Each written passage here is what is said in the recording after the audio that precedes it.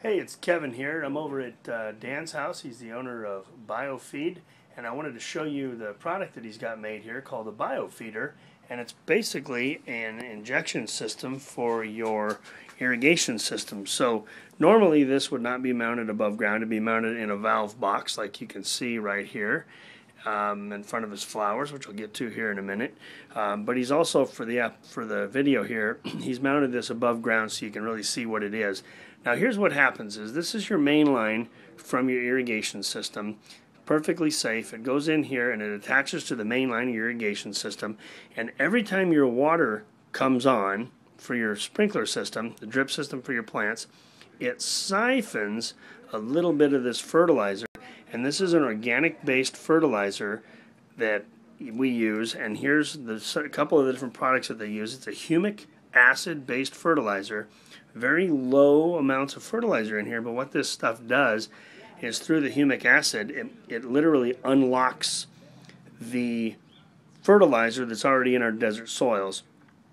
Our soils out here in the desert are very, very fertile, some of the most fertile in the world.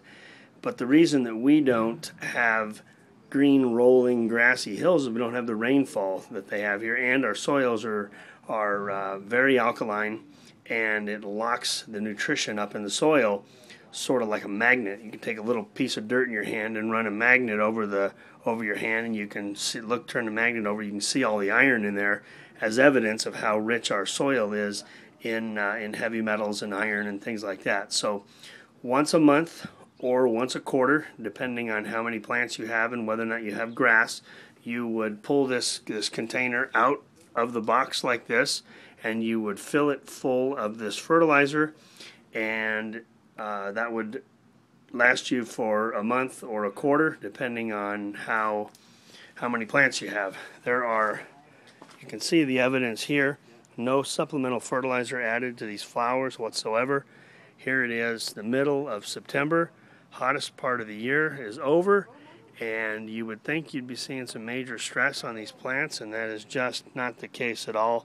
You can see how beautiful they are, not a ugly leaf on them, and even as roses, outside of the spent flowers here, you can see how healthy the rose leaves are.